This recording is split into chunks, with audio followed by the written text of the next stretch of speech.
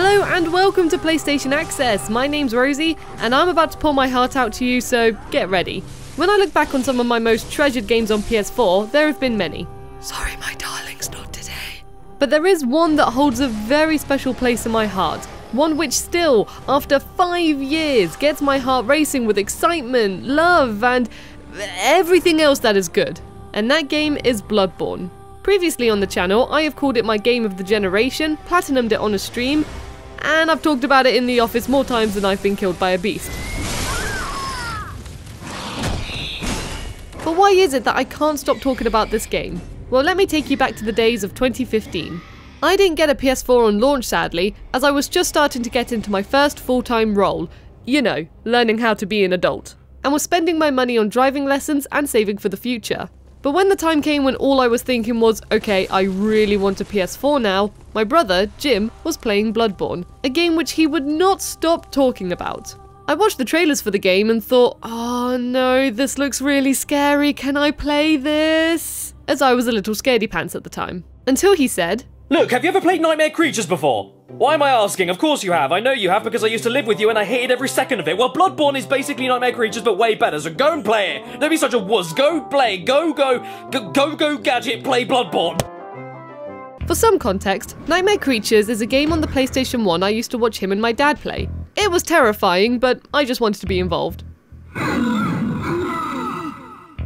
Anyway, once he made this link, I was not scared by it so much, but more intrigued. Now I wanted to see if this was like Nightmare Creatures. I wanted to see how a gothic world looked on PS4. I wanted to play my first From Software game. So when I purchased a PS4, Jim ended up getting the Nightmare edition of the game and gave me his original copy. Thanks, Jim! And I was finally able to play it. And it did not mix with me at first. I loved the gothic art design of the game, but I found it too hard. I thought, you know what, I'm sure this game is great, but maybe it's just not for me. You could probably guess this, but I was stuck in the first area of Yharnam, where there's a beast being burnt at a stake and there are lots of villagers roaming around. I got close to giving up here, at the point of saying one more try and I'm done. Before I got past it... But I could not celebrate, for this happy chappy arrived.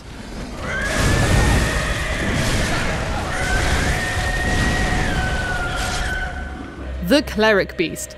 My experience with the Cleric Beast was unique. No other boss fight in any game has put me in such a frenzy. I was sweating, shaking, screaming, and bright red in the face. Jim decided to come round to help me, as he could not understand why I was finding it so hard and wanted me to continue playing. And of course, whilst he was on his way, I did it. He opened my bedroom door to see me with the biggest grin, bright red in the face, sweating and shaking. Even my mum asked if I did the thing in the game. It was a big moment for me, not only as it was the hardest boss I'd faced at the time, my first Soulsborne victory, and I just felt really blooming proud, but it got me completely hooked. And the rest of Bloodborne was history. After this moment, I constantly talked to Jim about my playthrough. I played it all summer when I should have gone outside and enjoyed the fresh air. I made a video where I ranted about it for 30 minutes, which never saw the light of day. I was trying to draw the Cleric Beast. I was playing the game with my friend who liked the universe but preferred playing it in co-op. I was just Bloodborne. It was the first modern game at the time I really wanted to cover in a journalistic way. Prior to this, before the Access days, I mainly talked about PlayStation 1 and 2 games. But Bloodborne changed that, and made me think, oh my god, this is the PlayStation 4.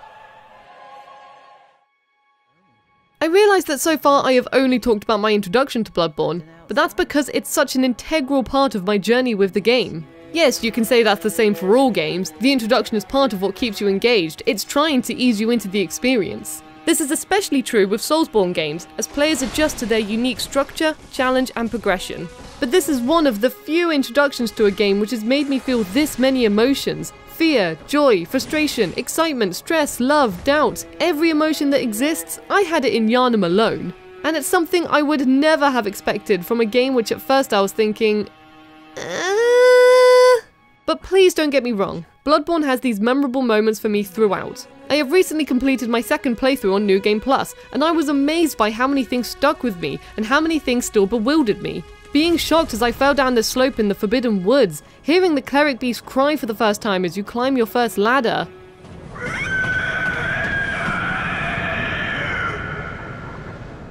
The sky in the Hunter's Dream changing after a certain event. The family of spiders who live in the Nightmare of Mensis. The routes I used to take to grind to level up. I was just amazed how all of these locations were still so fresh in my mind, as if they were actual places I visited. And when I played it recently with my friend Bart, I was telling him everything that happened to me in all of these locations. He wasn't that fussed as he was too focused on the game. I don't blame him, but I couldn't help it. Walking these routes was like reading passages in a diary I wrote 5 years ago. But don't worry, I didn't tell him about all the jump scares.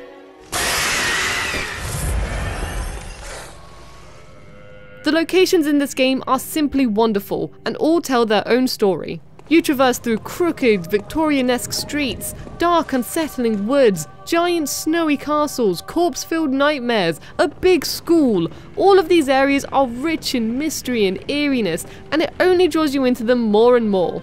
What happened to these students? Who were all these villagers before they became beasts? What do these statues symbolize? These are all questions you'll be pondering in some form, even while screaming. Ah, giant pig! Giant pig! Why is there a giant screaming pig? And as you ponder these questions, you find yourself going deeper and deeper into these worlds. Yes, you are terrified as you want to keep all of those blood echoes you've gained from killing enemies, but this fear helps push you forward to find the next lantern. The worlds are just so inviting, and the game loves tempting you to risk your hard work for one tiny thing which could be a game changer.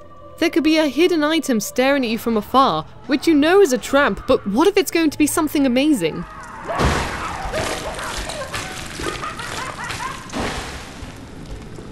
A path may split in multiple directions, but will you find a secret, your death, or even your next lantern? You naturally find yourself looking at every nook and cranny to find secrets in these worlds, and it's not as if these secrets are necessarily small either. You could find items which will aid you, characters who will deepen the lore, and even entire locations. Canehurst Castle? Missable. Upper Cathedral Ward? Missable. The Hunter's Nightmare? Missable. Yes, the Hunter's Nightmare is part of the DLC The Old Hunters, but you can still miss it if you've purchased it but don't know what you're doing. And all of these secrets are so special to me, as they remind me of the time when I excitedly talked to my brother about my journey with this game. My fondest memory being exploring Canehurst Castle, which I wouldn't have found if it wasn't for him.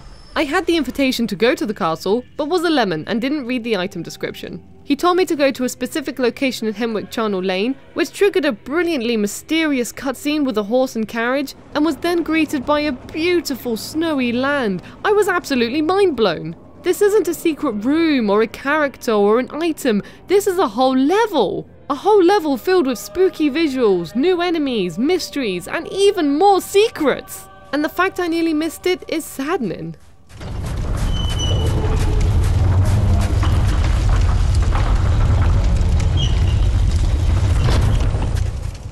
But the best things you discover are, of course, the bosses. Have mercy. Have mercy upon us. I mean, what are some of these things?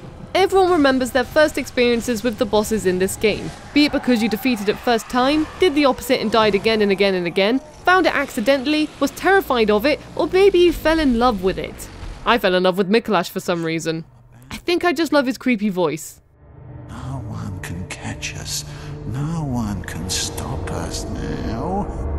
But despite your emotion towards these bosses, they're all brilliant, look horrifyingly good, and all have such interesting backstories. One moment you could be fighting a character like Father Gascoigne, a man who became so obsessed with the hunt he forgot everything about his family, then his wife went to look for him but it was too late and she died, and then you have to tell his daughter who's now alone, and oh, by the way, he became a beast himself due to the bloodlust and you killed him, and it's all so sad!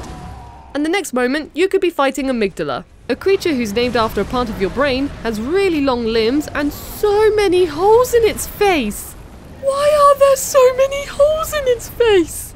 But for me, there was nothing like the adrenaline I got running into a boss for the first time. Just walking around, surviving, and then sometimes there's an epic cutscene, and oh, hello health bar, you cheeky thing. Then there's the excitement of actually doing well in these fights. Bloodborne's combat is quick and risky. You can't defend, sometimes enemies won't let you breathe and constantly stay as close to you as possible, and your ranged weapons, such as your pistol, aren't for attacking, but counter-attacking. You are constantly forced to risk your life going face to face with all these bosses, which just makes everything seem so much more impactful to me. When you get the timing right for a visceral attack, it feels fantastic. Learning their weaknesses, timing your dodges perfectly, even deciding on how you start the fight, charging full speed ahead or holding back. Everything is go, go, go, go, go, go, go. And it's so exhilarating. It was these fights which made me pumped to progress, and it was their designs which made me want to learn more about them. I wanted more bosses. At the end of the game, there is a final boss you can access if you consume 3 of a certain item. On my first playthrough, I didn't know about this and was genuinely sad that I couldn't experience it. Then again, I was also thrilled that I beat the game, so it's not all that bad. But I still remember how I originally approached all of these bosses and how I genuinely cheered when I defeated them. And as I'm currently playing through the DLC, all of these original emotions are coming back. And it's still wonderful.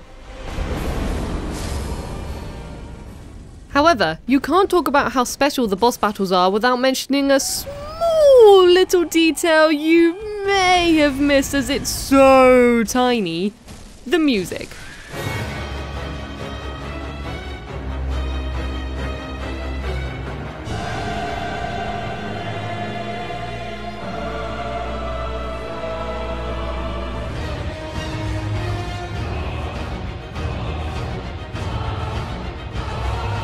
Oh, the music, it's so good.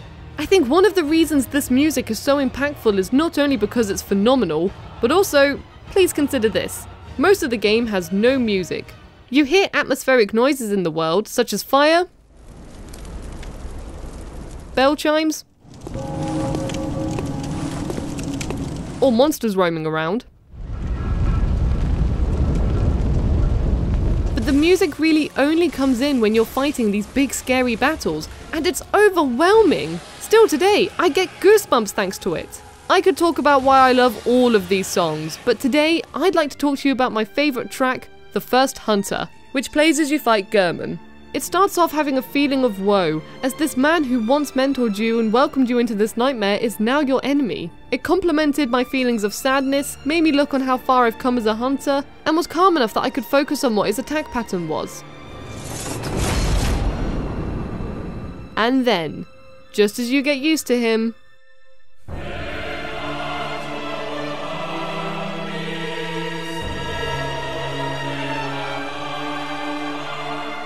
it's so good. It's so good. How can the music predict when you will start to get fully involved with the fight? How does it still have this tragic feeling to it? How does it still give me goosebumps whenever I hear it? I was listening to this song for weeks after I first heard it. I even purchased the CD so I could listen to it in the car.